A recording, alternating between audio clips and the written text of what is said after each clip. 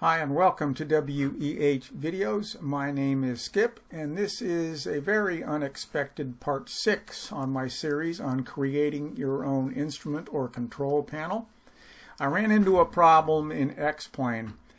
Here are all the combinations I got with the wires, and on wire 17 and 18 and maybe one other I ended up with key 1, 2, 3, 6, 7, etc. And these all showed up in X-Plane, and I was able to program them fine, and they worked fine in X-Plane. However, the next time I started X-Plane, these functions didn't work anymore, and I had to go back in and reassign the buttons that had these key numbers.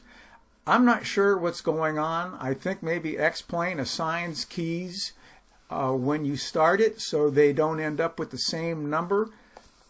So all I can say is do not use the key numbers 1, 2, 3, etc.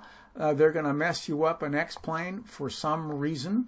Now they are usable if you don't mind reprogramming a couple of keys every time you start X-Plane. You could put them in something that you don't use too often if you really need them. Hopefully you can find enough characters to get everything you want and avoid key numbers. So I'm sorry for this confusion. I wish I would have known this earlier, but such is life. Thank you so much for watching, and God bless.